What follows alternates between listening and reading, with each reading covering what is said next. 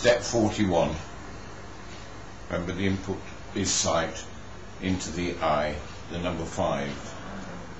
The star or the rays entoptics, seeing stars or rays. And these rays are Cupid's arrows. See the arrow through the heart, the Sagittarius. And these are, look, a glance, or a gaze, or intratakam, training the gaze. But this looks and glances. These are Cupid's arrows. And obviously this is where a lot of the heaviness comes from. And here's the advice: says, live it light. It is all in here. It is all in your heart. Give what you need. And then the symptoms here, it's about disliking commitment and wanting to be free to look around.